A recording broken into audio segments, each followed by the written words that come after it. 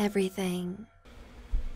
Alright, ladies and gentlemen, we are back in CodeCademy doing Learn HTML and CSS Part 1 in the Organizing HTML CSS, Classes, IDs, and Divs. Let's go ahead and jump in here. So what is a class? A class is basically something you're going to assign to an element to take certain parameters, certain properties, and display that CSS. IDs are the same thing as classes, except you don't reuse them. IDs are specific, and you only will use it in one location, and then divs are kind of blocks of code, blocks of HTML, or stuff that organizes your code and into a div, I guess. Let's go ahead and jump right in. So, we get an example of an ID. So you said ID is equal to Botswana, I guess. We're going to add a div nested inside the first div. So we have our div here. You'll see that everything is nested within it. Our H1 and H2 is nested within it. We're going to go ahead and give an ID. We're going to set it equal to header dash text. We're not going to, apparently they don't want us to worry too much about understanding divs quite yet, so I'm going to kind of skip that part.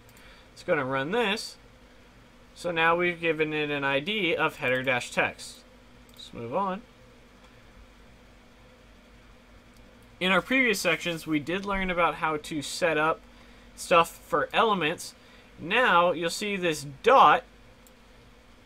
That means the class. Now, if you're targeting a header, typically you don't want to have a class and a header be named the same thing. But in your CSS, the way that we are able to tell the CSS that it's an ID is we put a hashtag in front of the name. So we're going to do hashtag header dash text like so. And that's how it knows that this is an ID.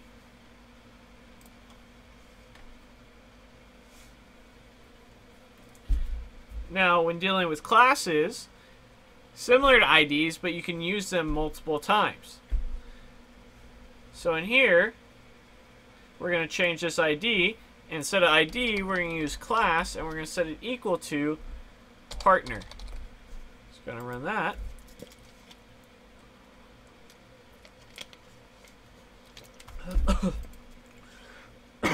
Excuse me. Let's move on. Now, the difference between in the CSS, the class and the header, or excuse me, the class and the ID,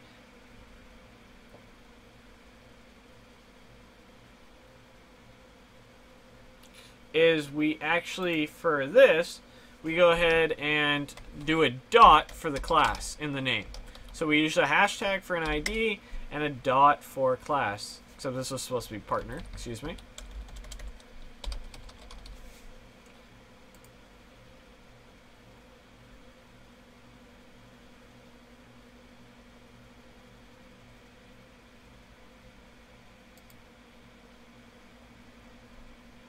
Why? Oh, whoops, they already had a class here. They already had some CSS. 6, scroll down to here, and then just put our dot partner. So it's going to, anything where the partner class is assigned, it's going to go ahead and inherit these properties, the padding, the text line, the margin, and the border dash bottom. Don't worry, we haven't covered those properties yet. We'll probably do that in a future section.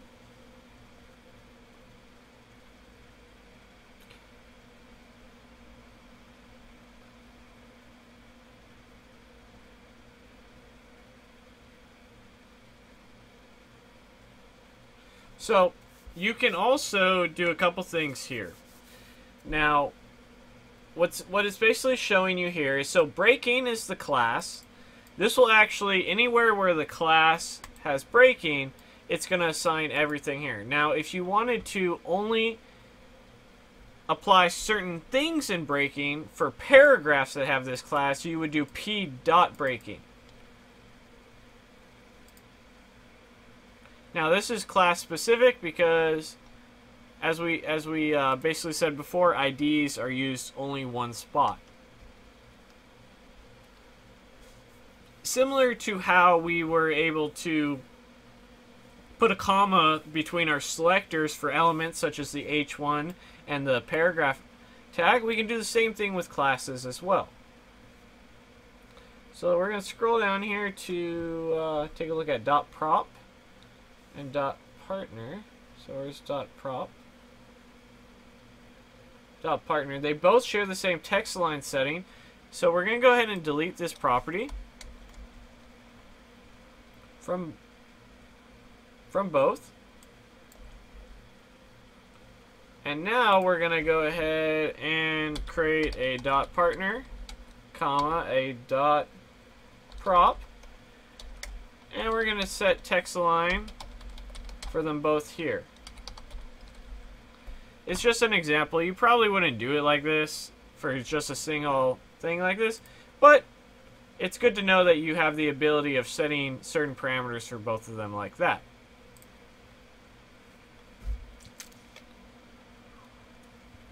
HTML or CSS can get kind of crazy once you get into it. The basics of it are simple enough. The advanced aspects of CSS get crazy. So you'll notice here that you can actually assign multiple classes. All you have to do is put a space in between the classes and it will inherit multiple classes. So it's inheriting our book class and it's also inheriting the domestic class in the example.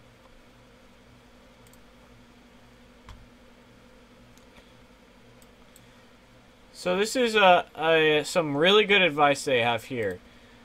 When you're doing multiple elements that are similar, you want to kind of keep them together. If you're targeting partner, you're going to want to keep partner, comma, prop near them both. And if you're targeting partner and a partner image, you're going to do the same thing. You want to keep everything as organized as possible in your code. So let's go back down to the index.html. We have a image in here. Let's see here. Here we are. What we want to do is go ahead and put a div around this image. Around this block of code, excuse me. So around the image and the H2 and the paragraph.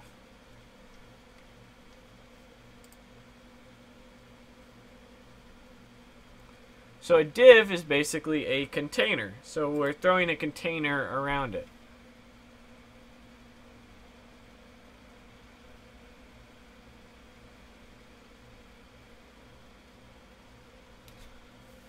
So let's see here.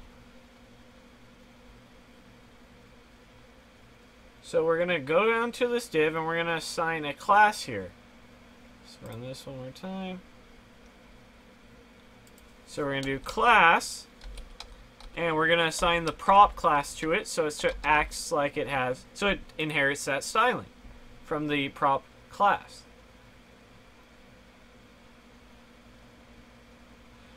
But instead of having all these having all these multiple divs, we're going to go ahead and actually do a div around all three of these to do something different. So here, we're going to create another div, and we're going to give it a class equal to value dash props. And we're going to go ahead and close this after the last div like so. Let's go ahead and run it. And now it's going to run the value.prop class around it. So now we're going to grow back up, and we want to put a div around that. So create a div, and we're going to assign a class equal to main. And because we want to encase all of them, we're going to go ahead and go down to here.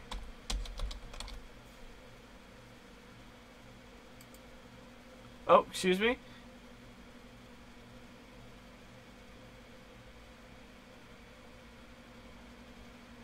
I don't think that was supposed to work. They wanted to do the H3 and P elements.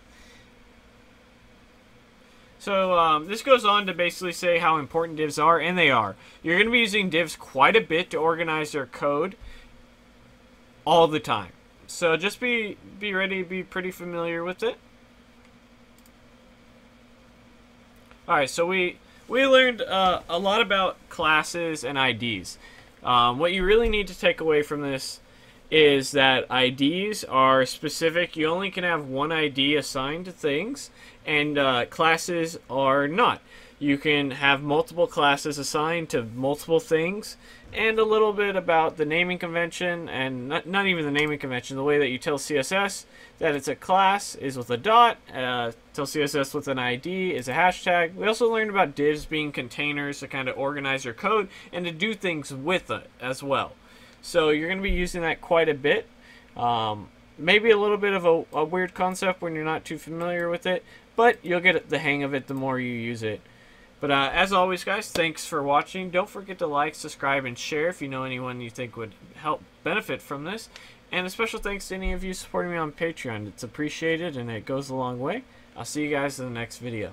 Thanks for watching the video. Special thanks to our sponsor, Dev Mountain. Definitely check them out at devmountain.com. If you're looking for a bootcamp that's in front-end development, iOS, or UX, go ahead and give them a shot. Tuition includes housing, so you can get up and go and fully immerse yourself in the program. As always, thanks for watching. I'll see you guys in the next video.